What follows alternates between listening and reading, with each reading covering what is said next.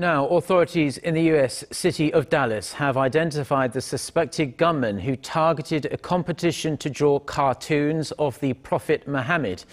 Citing officials, U.S. media has identified the gunman as 30-year-old Elton Simpson and his 34-year-old roommate Nadir Soofi.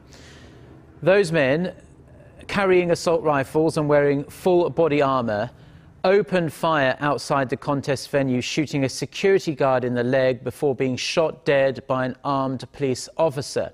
Now, officials think Simpson sent several tweets before the shooting, including one with the hashtag #texasattack.